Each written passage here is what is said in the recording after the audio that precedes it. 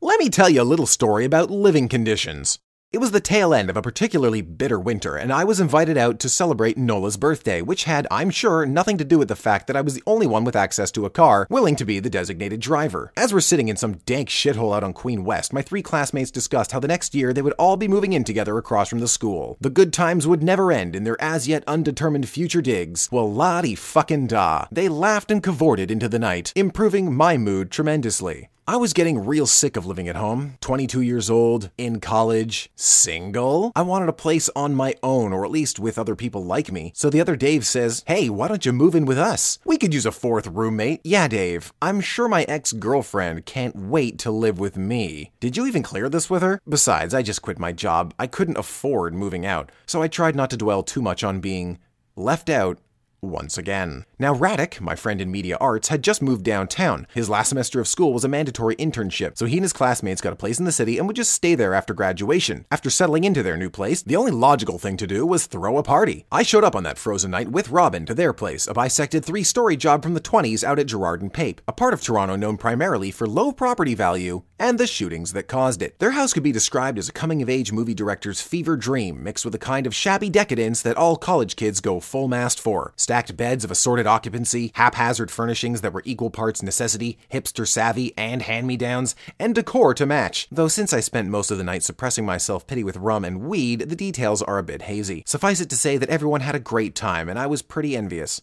I yearned to be that cool, and focused, and laid back, and outgoing all at once, a party animal with a solid work ethic. I felt increasingly bitter that I was stuck at home with my family, shackled to my childhood and lonely Saturday nights.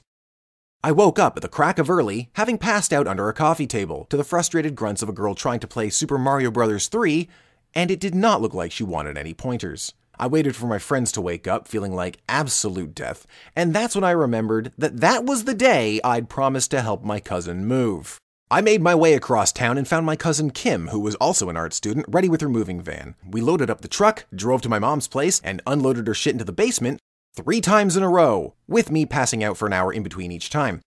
I was wiped out, and it was just her and me, no roommates or anything helping us. So I ask, "Is anyone else going to join us?" And she says, "Well, actually, she kind of wants to get this done before anyone gets back." And I think, what the fuck does that mean? Actually, wait a second. I've never been to her place before. Does she even live here? Are we robbing this place? Oh my god, I'm gonna go to jail. Well, no, actually, see, my cousin had a roommate whose demeanor had recently taken a turn for the totally fucking insane. Slowly, over the years, she'd gotten reclusive and aggressive and started talking to herself and built a cocoon of sorts in her room with heat lamps and shit, and at one point responded to my cousin by hissing at her. Kim also had 2 pet geckos, and may have started fearing her roommate might try to breed with them. Mental illness and drugs aren't a joke, kids. Kim knew it'd become some kind of a fiasco over who owned what percentage of the coffee table if we hung around too long, so we loaded everything up and got the fuck out of there. And after all of it, I lay on my bed, exhausted, barely able to keep pace after just one night of partying, and I thought how lucky I was. Maybe I didn't have a super cool pad with all my friends, I didn't strike out on my own, or have a place with my classmates, but would I even be able to handle that? Would I be lucky enough for it to work out